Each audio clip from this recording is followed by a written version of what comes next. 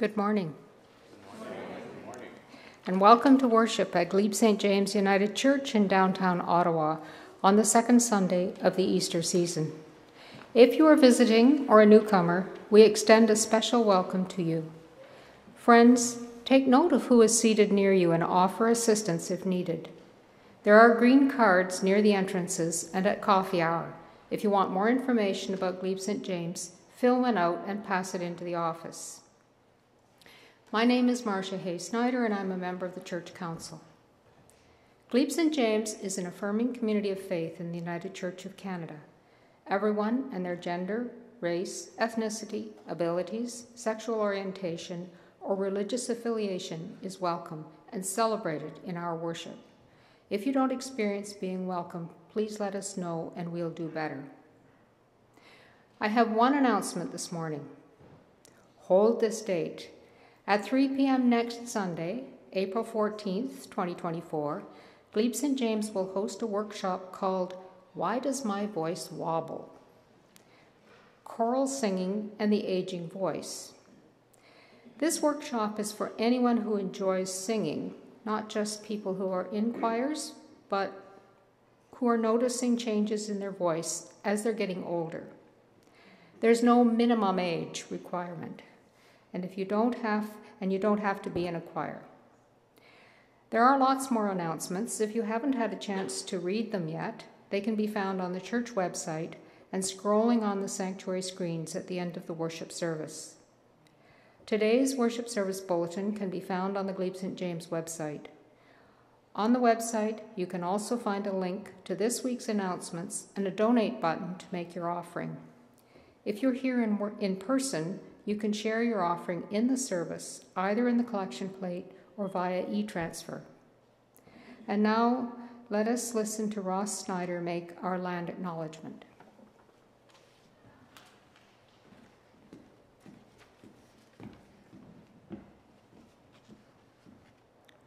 We acknowledge that the land where we gather today in worship is traditional, unceded territory of the Algonquin Anishinaabe people. We recognize the two closest Algonquin First Nations communities, Kitigan-Zibi and the Algonquins of Pikwakanagan. We offer our gratitude for their stewardship of the land and water, the plants and the animals through many generations.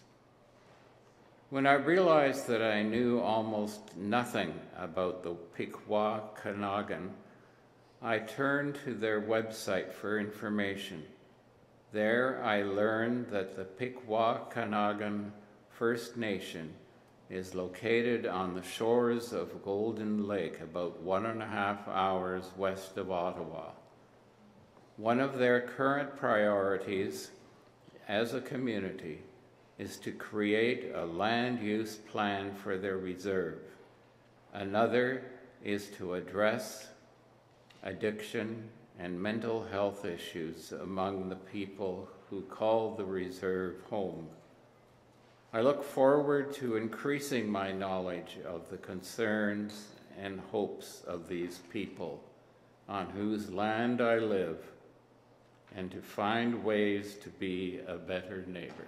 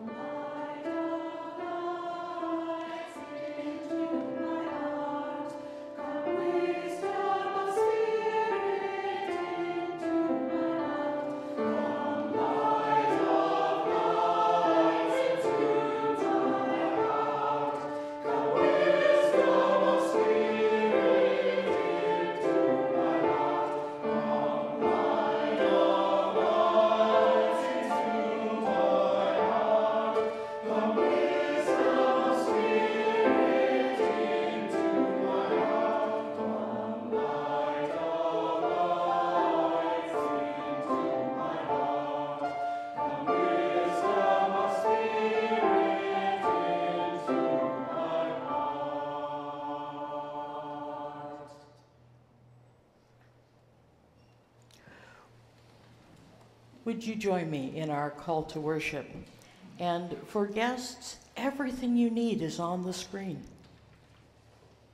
In the presence of Creator, we gather this day in a spirit of gratitude. Gratitude for all the gifts of creation, the air, water, land, the seasons. Gratitude for all the creatures that walk, swim or fly or crawl on the earth. We gather seeking wisdom to help us live a generous and compassionate life. We gather seeking wisdom to help us live together with respect and humility. We gather seeking hearts and minds open to new possibilities and new beginnings. We gather as children of Creator and bless our place in creation. When we know our place, we respect the place of others, all in our relations. Creator, we give thanks for the knowledge you give us through the indigenous cultures of the world. Help us to honor the gifts that each offers.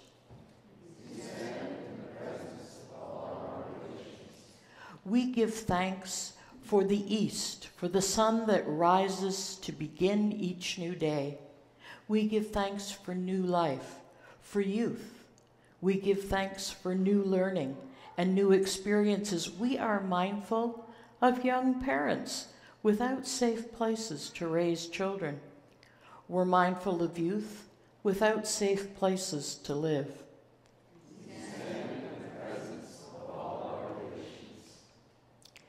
We give thanks for the South, for the growth of summertime in our lives, for the teachings to be kind to ourselves and others. Help us who are elders love and respect children and youth. Help us to care for the elderly and those who cannot care for themselves. We are mindful of seniors and elders without safe places to live.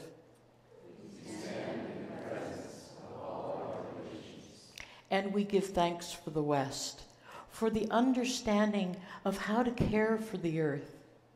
Creator, help us to use this understanding to bring joy and new life to the world. We are mindful of adults struggling to keep a safe roof over their head.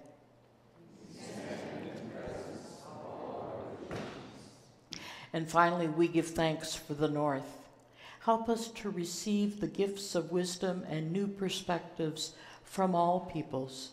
Help us to grow our roots of compassion deeper as we journey. May we who have the luxury of homes help those who do not. Together, we stand in the presence of all our relations.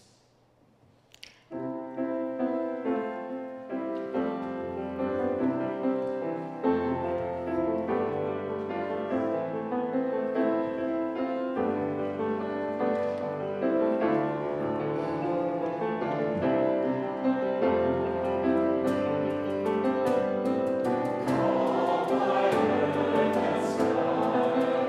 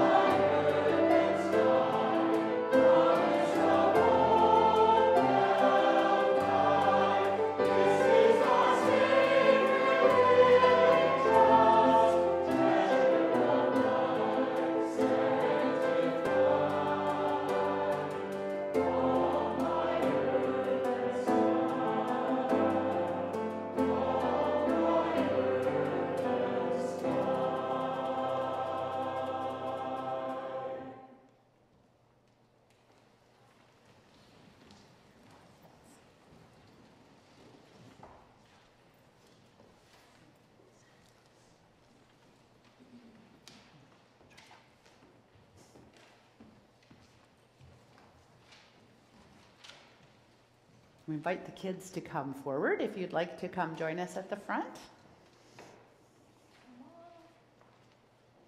I need my mic too. Thanks. Hi, welcome. Would you like to come join us at the front? You're welcome to come sit with us. And the other kids, do you want to come too? Hello, welcome. Oh, I like your hat. That is awesome. You have an awesome hat. Mm-hmm. All right. Well, we're going to do introductions today in the theme time. I'm going to show you how Indigenous people say hello and the questions that they ask each other when they meet. And so, do you want to ask the questions? Sure. What's your name? My name is Reverend Dr. Teresa Burnett Cole, but my Indigenous name is Skanandam, and that means clear mind. I know, right? Uh-huh. That's very apparent all the time. And where are you from? I was born in London, Ontario, and I was raised in a little farming community named Mount Bridges. And who are your people? Well, that's a bigger question, because on my dad's side, my people are Mohawk, which is part of the Haudenosaunee or the Iroquoian Confederacy, and his family comes from the Tyendinaga territories, down near Kingston. My mom's people are Irish, really, really Irish. And they're from London, Ontario, originally from Londonderry in Ireland. So now, Sue, what's your name? My name is Susan Toller. You're going to walk into the camera. Susan Toller. Well, who are your people, Susan? My people are from the Ottawa area on my father's side. They're even a bit on the Quebec side near Fort Collonge. And my mother's side of the family come from Bowmanville and then Toronto. And who are your people? My people, from both sides of my family, come mostly from England. Tiny little bit of Scotland that my dad always used to get excited about, but mostly from southwestern parts of England around Devon. Cool. So we're going to turn this into a family affair, and I want you to turn to someone and ask them those 3 questions. And in case you're not sure about the questions, we made it easy. So let's give it a try and greet someone in an Indigenous way. Let's go about it.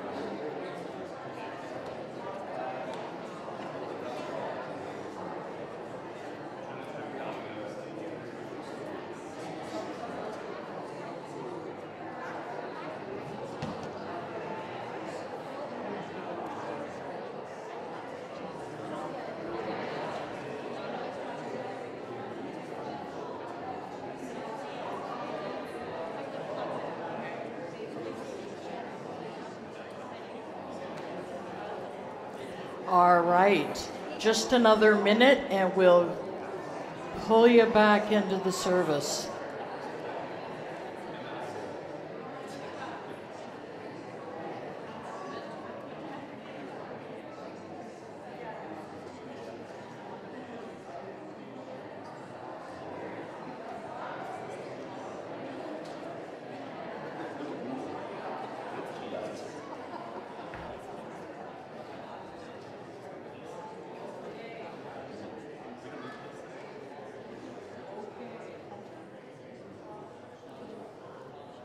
All right. Well, that was a success, and I'll bet you know things about people you never imagined. Let us pray, and then we'll go into Sunday school. So, it's a repeat after me prayer. Dear God, thank you for friends. Thanks for family. And thanks that we have strong roots.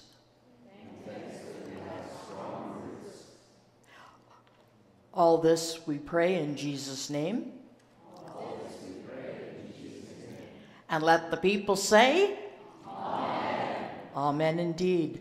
It's time for Sunday school.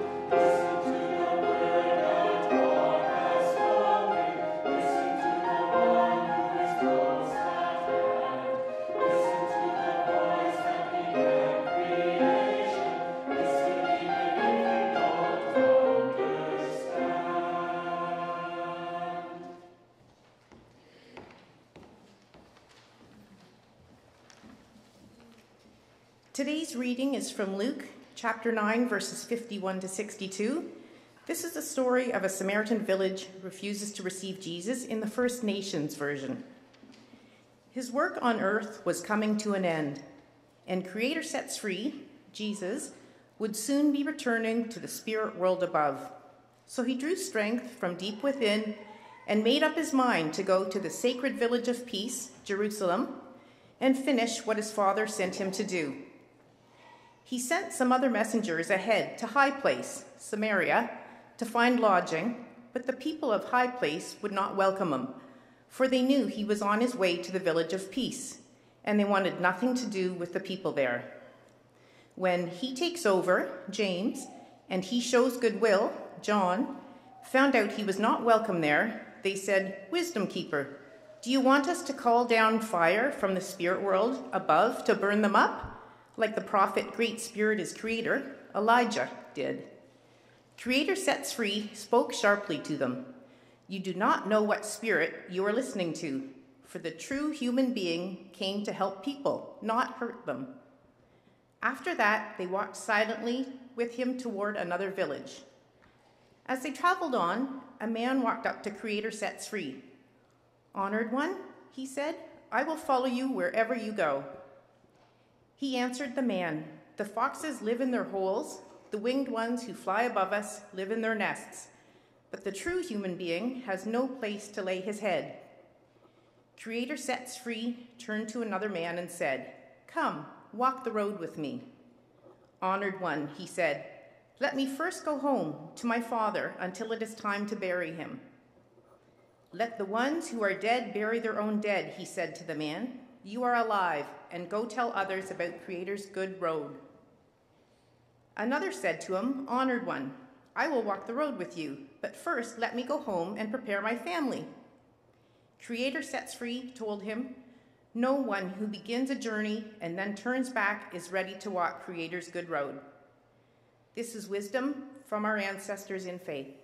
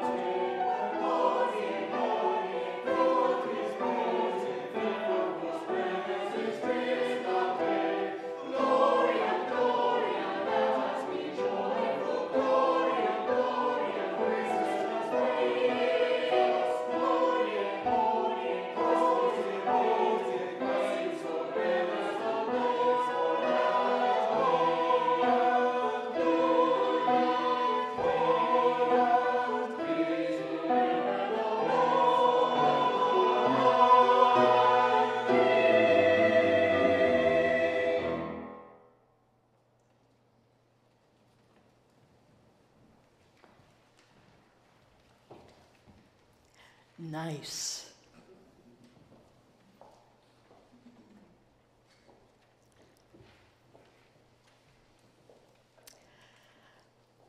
So, I grew up in a village in southwestern Ontario. The closest thing we had to a homeless person was old Johnny. Now, old Johnny lived in a shack behind Mrs. Glover's house. It was pretty ramshackle and run down, and we couldn't play over there. That was clear. As I prepared this service, I've been thinking about John extensively over the past few weeks. I don't know whether John was Indigenous. It doesn't matter. He had a job. He was the local dump man, and he often hauled bits and pieces of refuse home with him. I remember John because he was an outsider, and I had a sense as a child that there was something off about old Johnny, something just a little bit dangerous.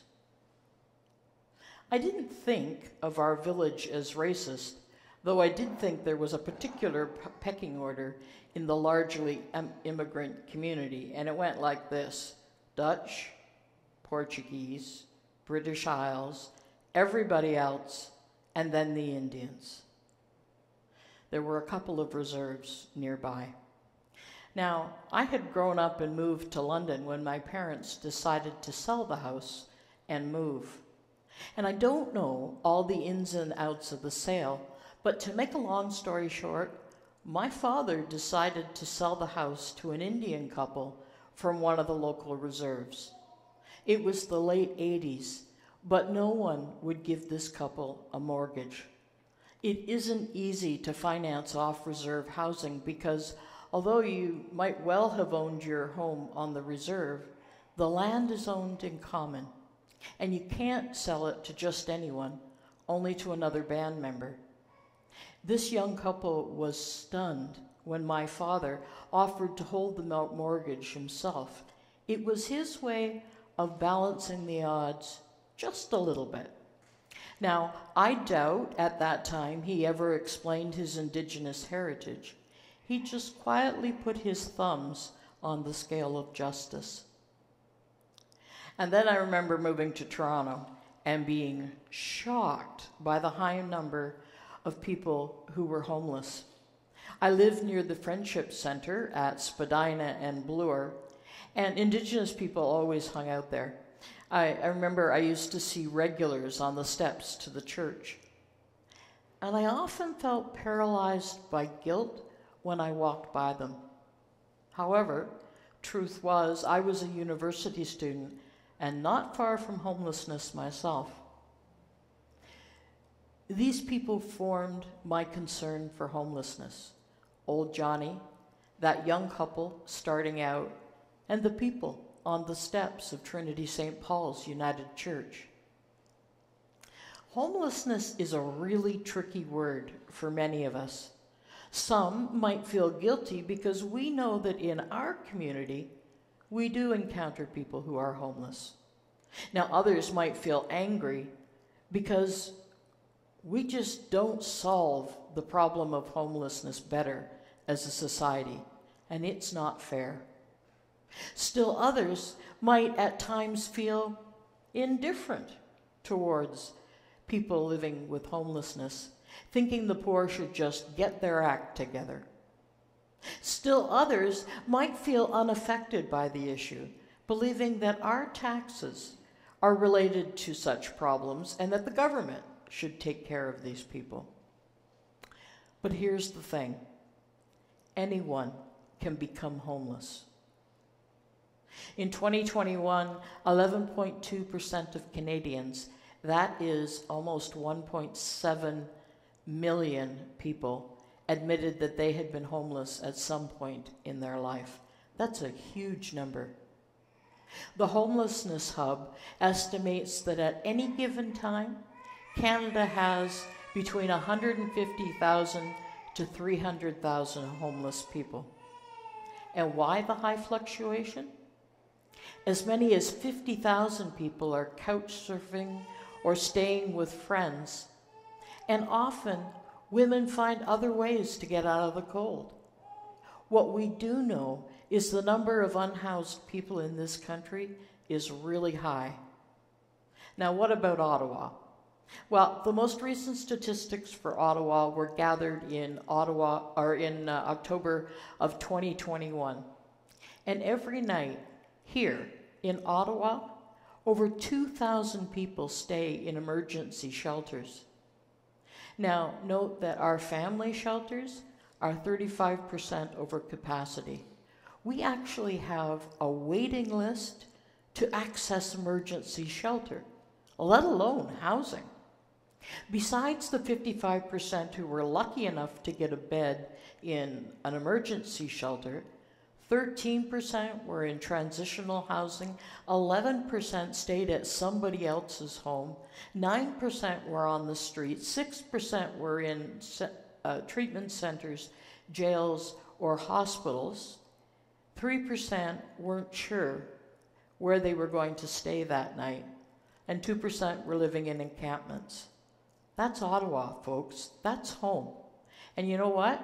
We're about average for a city. Drilling down still deeper, what about Indigenous people? Friends, 32% of people experiencing homelessness identified as Indigenous. And I want to put that number in perspective because you see, Indigenous people only make up 4% of the population in Ottawa.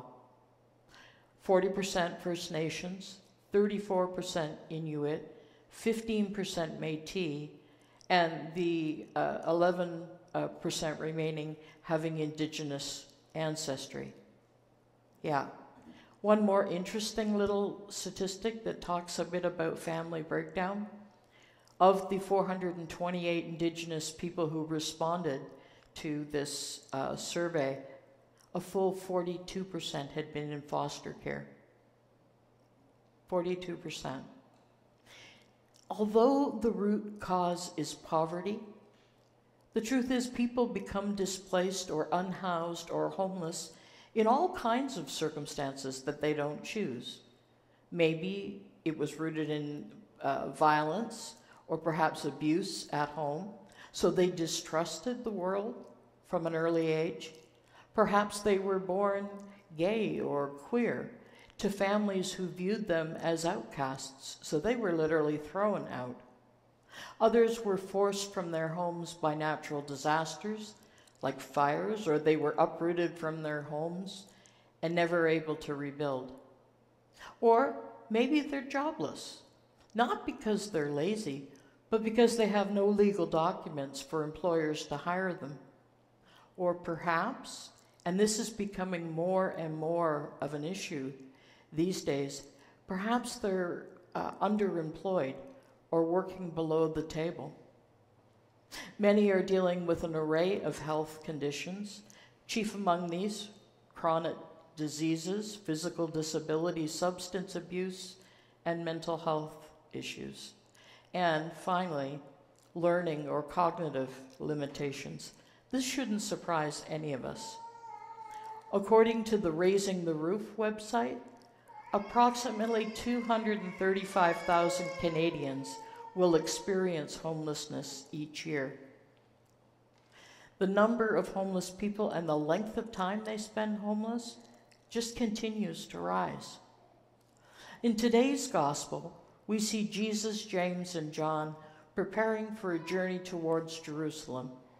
Jesus was searching for hospitality in a Samaritan town and didn't find it. No one offered Jesus a place to stay.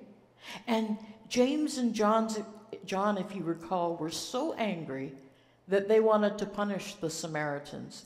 They wanted to rain fire down on these people and have them consumed. Yeah, that's a little intense in my books. But Jesus, no, he wasn't flattered at all. In fact, he was very upset with his disciples' reaction. He told them before, and he'd tell them yet again, that if people didn't listen, if they would not welcome them, just shake the dust from their feet and move on. And so they did. You know, Jesus talked about the radical demands of discipleship. And in this story, Luke introduces us to 3 would-be followers who seem genuinely interested in following Jesus. There's a spirit of urgency that invades these stories. Follow me, Jesus says, now. No ifs, ands, or buts, now. For the Lucan Jesus, it is definitely now or never. So let's take a look at these 3 followers, starting at the last. The third would-be follower has important business to wrap up before he can follow Jesus. He wanted to go home, say goodbye to his loved ones. And what is wrong with that, you may ask? In light of the immediate mission ahead, the sending out of the disciples to different villages, for followers to go home will mean they will miss out, though their request might seem reasonable enough. If you're looking back, Jesus says, you can't plow a straight row. That's a brutal response, but having watched farmers, it's true. If you're looking backwards, you're not going to have a straight row. Unless maybe you use GPS. Yeah. I guess when your face is set to Jerusalem like Jesus, it's hard to be impressed by even excellent excuses. Jesus spots a second person. Hey there, let's go. Follow me. And the person doesn't say no. He just had something else to do first, which was important. Let me go and bury my father first. And in that ancient society, as it is in ours today, burying one's parents was a solemn obligation. It was a part of obeying the commandment to honor your father and mother. So who can blame this person? I mean, I'd do the same thing, wouldn't you? The second follower continued to reason, I have responsibilities to bury my father. I'm not free to follow you right now, but I will follow you immediately after my father is safe and secure 6 feet underground. Jesus' answer again seems harsh, one that's hard to understand. It seems to run counter to family responsibilities. He says, let the dead bury their own dead. But you go anyway and proclaim the good news. What on earth does Jesus mean by those words? I like how American writer Nancy Rockwell interprets it. She says, leave him. Let those with no vision of the future bury him who has no future. This phrase implies that we should spend our time and energy on living people, not dead people. I could make an argument that a funeral is for the living, but apparently that's a parsing that Jesus didn't do. And then there's the first follower. He says, Jesus, I will follow you wherever you go. Sure, Jesus answers. Foxes have holes, birds have nests, but I have no home. I have nowhere to lay my head. I am a homeless man.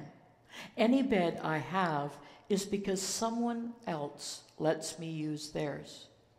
Are you still interested in following? Life will not be comfortable when you follow me.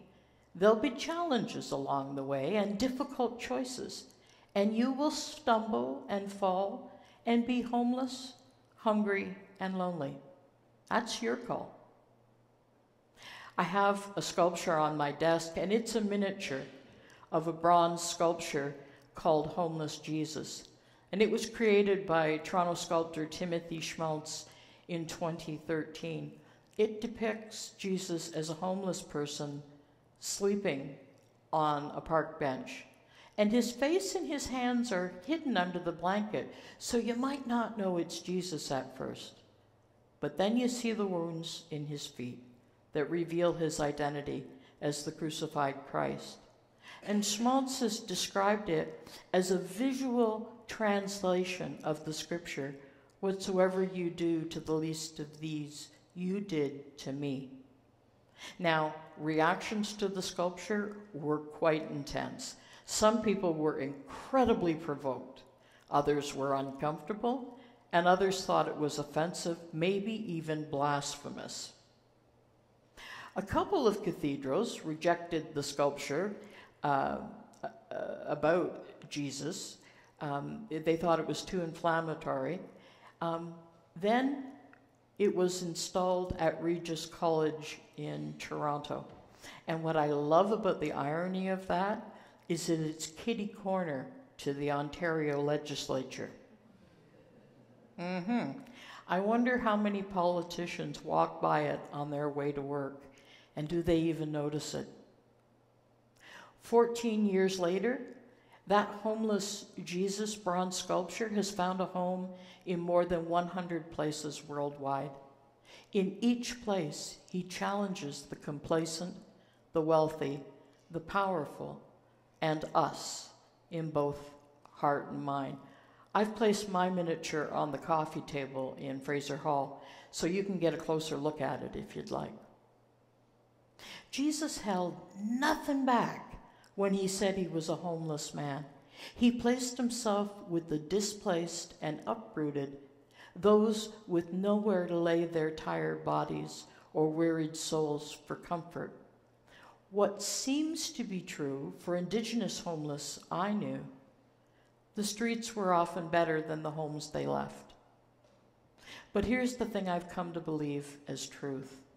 People experiencing homelessness have been disconnected from their social networks, from the loving relationships that we all need to survive and thrive. So many people at risk need the support of caring people. It's easy to see the problem if you drive through the low-income areas of our city. But what about here in the Glebe? Have you noticed the young couple sitting on Bank Street? Or another old Johnny who sleeps in a blue tent in our vestibule? Friends, we cannot solve homelessness by ourselves. We need partners. Faith communities, civic organizations and groups, corporations like the ones who partner with MHI, governments, and individuals. Now, I know that many people in this congregation support women's shelters the Mission, Operation Come Home, and Habitat for Humanity, to name just a few of the local outreach charities. Some Glebe St. James people walk in the Tulipathon annually to help raise funds for rent subsidies for clients of MHI. Others work towards eradicating homelessness by working towards a guaranteed livable income. Still others volunteer at soup kitchens, food banks, and missions.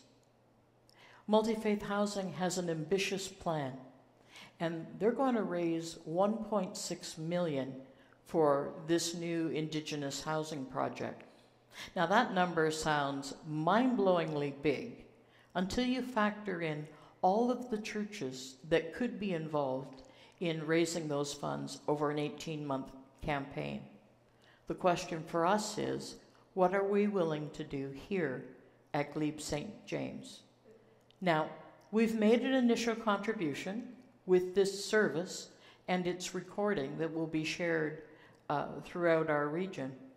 But are we willing to set a fundraising goal to help them out?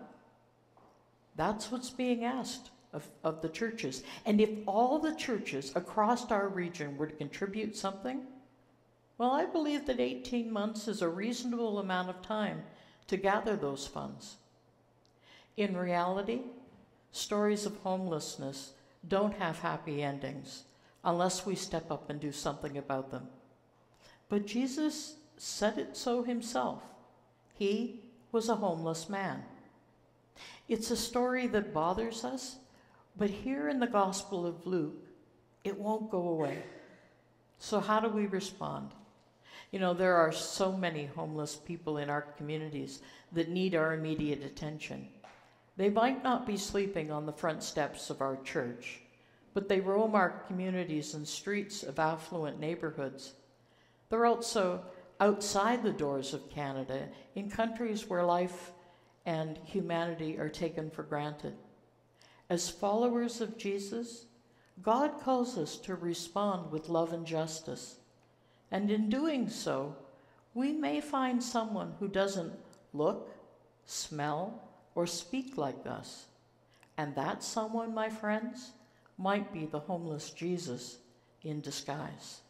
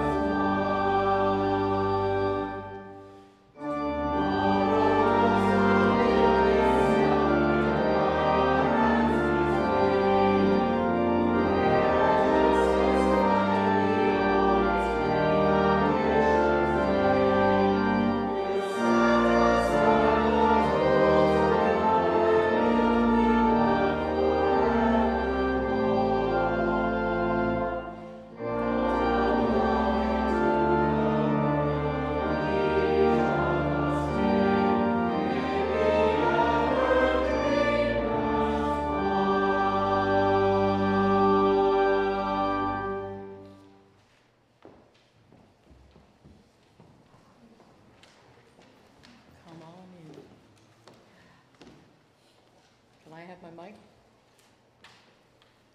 All right. Well, I have the honor of introducing Suzanne Lee, who is the Executive Director of Multifaith Housing, and she's going to tell us a little bit about this interesting new project.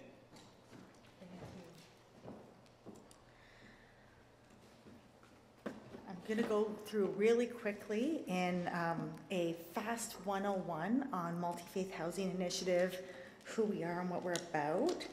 If I can get the next slide, please. So Multifaith Housing Initiative came into being in 2002, and we worked together with all the different faith groups in the city of Ottawa to address this issue around housing and homelessness. But I tend to see our organization as more than just a housing and homelessness organization. We are about working with communities to build community. We are about working with faith groups to build community. You have to have a membership. Today, if we can go to the next slide, please.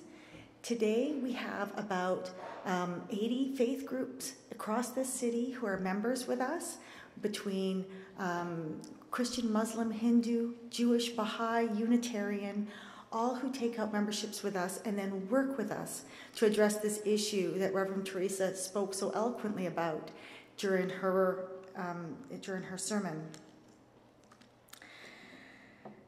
Can I go to the next slide? Multi-Faith Housing Initiative has been working with the United Churches in Ottawa, specifically, have a very long history as very early supporters of our work, and when having Anne Squire as one of the very first patrons of Multi-Faith Housing Initiative. In that history, we have built a number of units, and our most recent, well, one of our more recent builds was a 98-home community in Barrhaven, of which the United Church was able to fundraise $100,000 towards offsetting the cost of that construction, but also in allowing us to build a community room where we do a lot of community programming. When our tenants come into us, they're coming to us from hard backgrounds, homelessness, mental health issues, addictions issues. We have people coming to us out of the prison systems. So when they come in, having those access to homework clubs and nutrition classes, and sometimes just coffee classes and knitting and crocheting, all of those things that make a community is really, really important to their ability to succeed and their ability to rejoin society. So the United Church's campaign to raise that $100,000 enabled us to set aside that space and let that community happen. Further, we had the next one we had was our United We Stand campaign that happened with all the United Churches in the Ottawa Regional Council, and that was for our Veterans House project, because we then started a whole separate charity to create housing for homeless veterans. And when we speak of homeless veterans, it's also important to note that 35 to 40% of homeless veterans living on our streets are indigenous, so it all feeds in together. In that campaign, the United Church committed to $150,000. However, we were able to leverage that $150,000 commitment of the United Church and get matching contributions. And at the end, we fundraised, the United Churches fundraised over $380,000. Can we go to the next slide? So that $380,000 lets us build a 40-unit city supportive housing community on the former Rockcliffe Air Base. 100% of our tenants came to us out of the tent communities, out of the shelters, out of their parked cars. And they moved in, and in that community, it was really important to have full wraparound social services and supports to make sure that our tenants were able to learn how to live in housing again and be able to succeed. Go to the next slide. And I already spoke about that one, so we'll go one more. The final campaign that I want to talk to you about is this one that we're starting right now, is the United We Dream. And this is for our Dream Lebretons. This is our next big project that's very exciting. It is 133 units. Of note, we are setting aside 30 units for homeless Indigenous families and people. Reverend Teresa spoke to you a lot about the stark, and they're very stark, statistics of homelessness in our city and what that looks like to the Indigenous community. The important thing to note about that is that we have been given a gift, and that gift is that we can do something about it. We can build. Now, doing something is hard and it's expensive. Construction is very expensive. But once we build it, these units will stand long after all of us have moved on. Long after we're gone, those buildings will stand and they will continue to serve family after family, generation after generation, in order to help solve and address this issue around housing and homelessness. The only way we can do this is by working together. So if we go to the next one, I'll talk a bit about the United We Dream service package that has been put together in partnership with Reverend Teresa, which includes music, sermons, and even a prayer reflection, is available to any minister and any church in the United Churches who want to pick this up and run a service. And we're asking every United Church in the Ottawa area and the Ottawa Regional Council to run a service for this campaign. And that service is available on the Multifaith Housing Initiative website and also yours own website. And what you see in front of you is the picture of the two big towers we're building. I think I want to mention one last thing on that tower and on those towers, and that is we are part of a bigger project, which is a total of 608 units in partnership with a market developer. That has allowed us to get down our cost per square foot. $1.6 million is a lot of money, but $1.6 million for 30 units, think of how much it costs to buy a house today. If you were to go out there, it's actually really good value for money. We've been able to stretch it with government funding and everyone's support. But we are going to be running our community engagement programs that makes us very unique in the housing sector. We're going to be running it for all 608 units so that we're able to foster upward social mobility and give everyone the opportunities that they need. So that's all I need to say about that. I wanted to end my whole talk today with, I should mention you can donate online and you can also donate in all the traditional ways. But I wanted to finalize by saying I wanted to give a little gift of tobacco in appreciation to Reverend Teresa, in appreciation for all you have done in support of Multifaith Housing Initiative and helping us address this issue around Indigenous housing and homelessness, because there is no way we can address this if we're not doing it together. Thank you very much. Hey, Rich.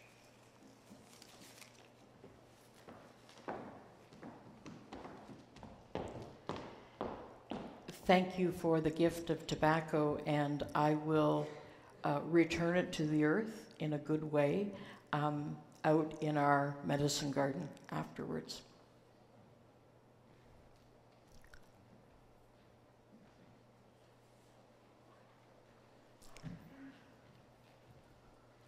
So now is the time when we reflect a little bit on the blessings we've received and also on the fact that we've been called to share the good news of God's love.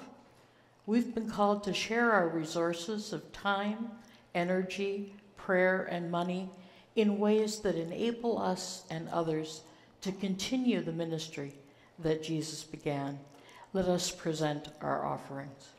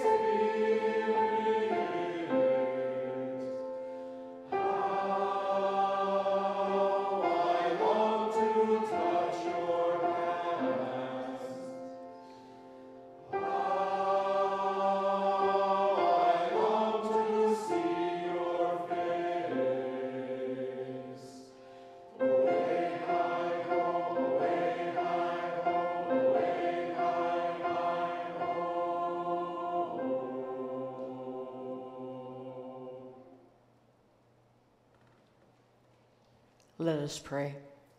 We give these gifts freely, and we receive these gifts from you gratefully. We dedicate these gifts to the work of our congregation, serving human wholeness, caring for our planet, upholding religious freedom, welcoming the stranger, loving one another. Amen.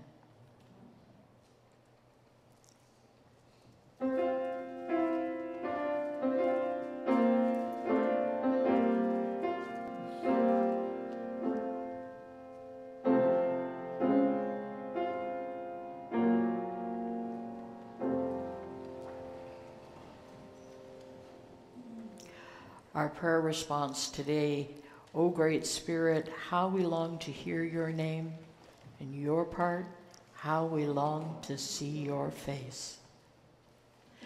Gentle God, grandfather and grandmother of us all, help us to see that we see, that we touch, what we touch is sacred, it's holy, that the ground upon which we walk is holy.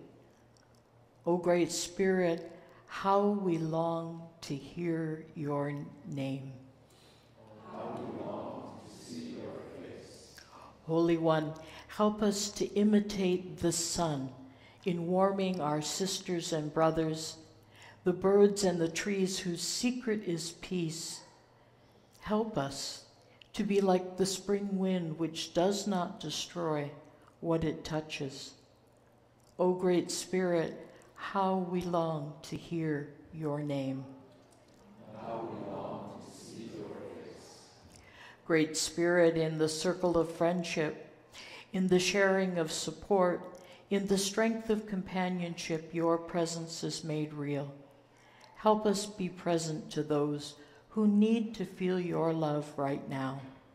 In particular, we hold up to you our indigenous brothers and sisters, those on the streets, those in shelters, those in transitional housing, those precariously housed, and those just making ends meet. O great Spirit, how we long to hear your name. How we long to see your face. God, may we have the eyes to see the reality of your presence, ears to hear your authentic call, hearts to understand your way of justice and hope. May we struggle with solidarity that is real. May we enter into relationships that open and stretch us. Bless our journey in which we dare to hope and grow. O great Spirit, how we long to hear your name. How we long to see your face. And now we lift to you all of the prayers hidden in the wordless places of our hearts as we pray the prayer that our sibling Jesus taught us. Our Mother and Father, who art in heaven, hallowed be thy name. Thy kingdom come, thy will be done on earth as it is in heaven. Give us this day our daily bread, and forgive us our trespasses, as we forgive those who trespass against us. And lead us not into temptation, but deliver us from evil. For thine is the kingdom, the power, and the glory, forever and ever. Amen.